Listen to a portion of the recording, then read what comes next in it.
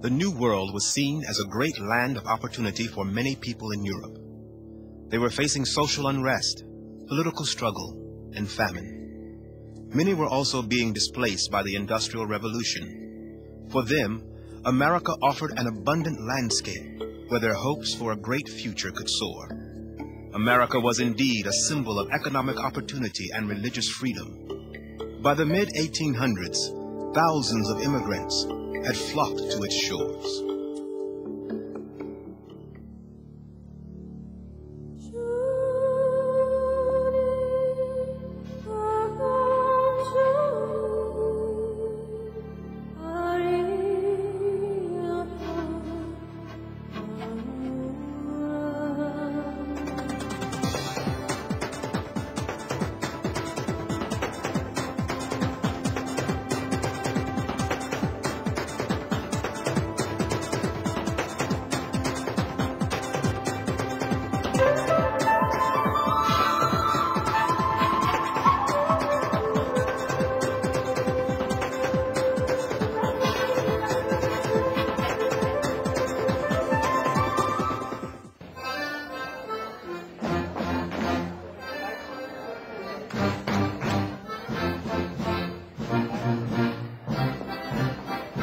Welcome to Hermann. We're celebrating Maifest, a traditional German festival. This is traditional German dress, and this is celebration at its best.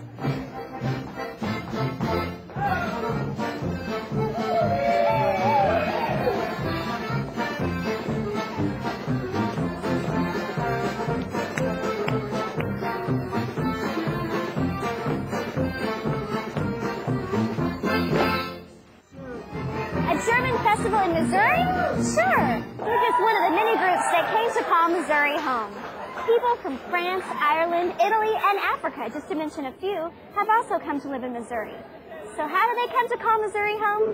Stay tuned.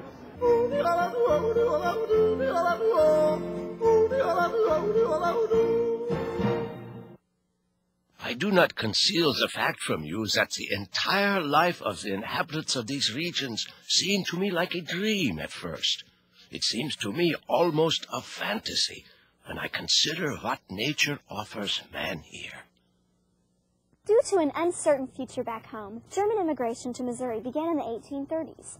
Almost an entire continent was waiting to be settled. Missouri was an especially popular destination. Why? Because of the writings of one important man, Gottfried Duden. How often I have thought of the poor people of Germany. What abundance and success would the industry of a few hands bring to whole families, whose condition in their own country an American-born farmer cannot imagine to be possible. There is still room for millions of fine farms along the Missouri River. In the 1820s, there was a man who lived here for about 2.5 years who wrote a book promoting Missouri, Gottfried Duden by name. He was one of only several writers, but his became the best known, and his is the one that's reprinted in English now if anybody would like to see what he had to say.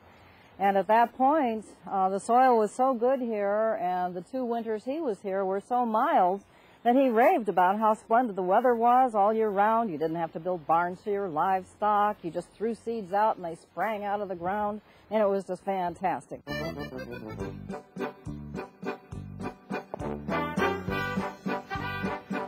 So many Germans came to America that they called it immigration fever. In 1847 alone, more than 100,000 Germans crossed the Atlantic. By 1860, more than half of Missouri's foreign-born citizens were German.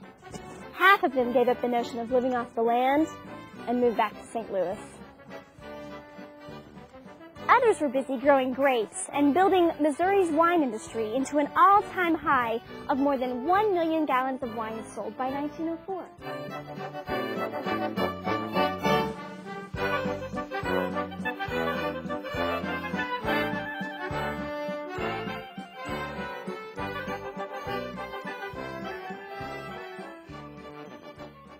Hermann has many great examples of German architecture, and Deutsheim State Historic Site is one you can visit. Come on, let's check it out.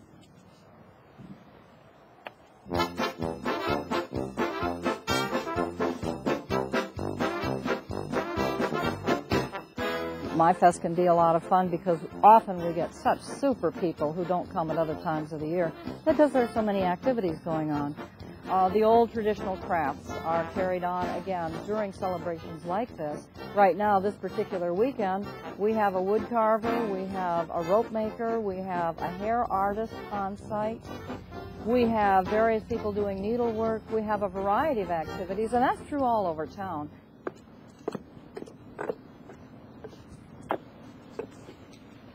Of course, when the Germans settled here, they brought the spirit of Germany with them in many ways. Like these wooden clogs, and they're really much more comfortable than they look. And it wasn't just shoes and winemaking. German immigrants transported much of their culture to Middle America. Just look at these buildings.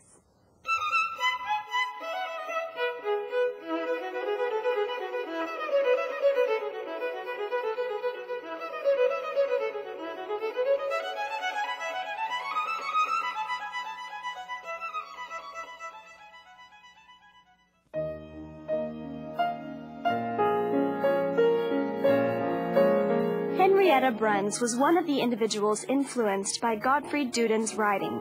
Her legacy is a remarkable series of letters written to her family back in Germany. These letters offer us a unique insight into the lives of the German settlers. Jetta, as she was called, and her husband, Dr. Bernard Bruns, settled in Westphalia, Missouri. The house they and a score of fellow countrymen began in 1836 is still standing, a testament to the skill and craftsmanship of its builders. But of course, no construction project is without its problems. August 1837, dear Heinrich, we have had very little luck with anything that we have tackled this year, and it takes a great deal of perseverance and patience not to lose courage. You know that we believed we would be able to occupy our house soon after our arrival. But only the skeleton is standing, and a few shingles have been attached to indicate how the roof will be. Our carpenter, to be sure, has done his work very well, but has proceeded so very slowly that the entire world is amazed. Unfortunately, Jetta's disappointments went far beyond her frustration with the carpenter. 3 of her children died of dysentery shortly after their arrival. Another son fought and died for the Union during the Civil War. Her husband, Bernard, also serving the Union as a doctor, died of the illnesses he tried to cure. November 15, 1883, Dear Auguste, now the cruel winter is at our door, and what will happen?